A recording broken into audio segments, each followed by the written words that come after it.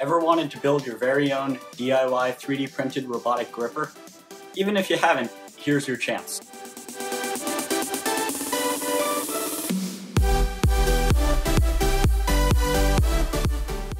So I've spent the last week designing, iterating, and building this little thing. This project actually came out of a mistake I made during a different project, so stay tuned for that different project.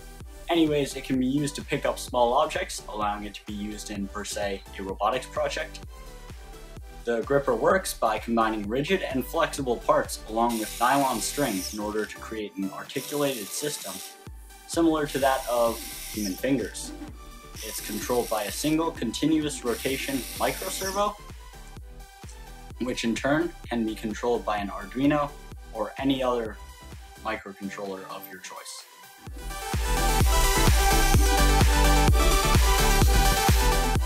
First step is printing all the parts. All can be printed on fairly standard settings with zero support. Next is to pour the mold with silicone. Any soft silicone will do, and I will probably have a NinjaFlex version coming soon, so stay tuned for that. Connect all the parts together and run the nylon string through. Screw in the servo, attach all 3 strings to the circular attachment of the servo, glue the strings to the ends of the fingers, and voila, you're done.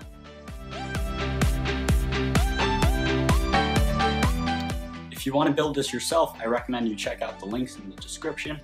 There I'll have links to the Thingiverse, Umagine, and Instructables pages for this project. Also, I am entering this project in both the Instructables Move It contest and 3D printing contest. Let me know what you think of this kind of video, because I think that I'll do more of these full project kind of videos around every other week. Anyways, thanks for watching. XYZ Aiden out.